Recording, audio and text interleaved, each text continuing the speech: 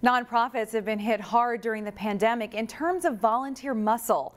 Many senior volunteers had to stay home while food shelves were most in need. But this summer, Minnesota AmeriCorps is doing something about that. We usually see AmeriCorps tutors in schools, and that will be happening too. But the service program will also be placing people with nonprofits and organizations to help meet that need. We just think that there's a great opportunity for folks to connect to their community in a unique way and to give back at a time when community organizations need it more than ever before. This is the second summer that Minnesota AmeriCorps has had an emergency response initiative in response to the pandemic.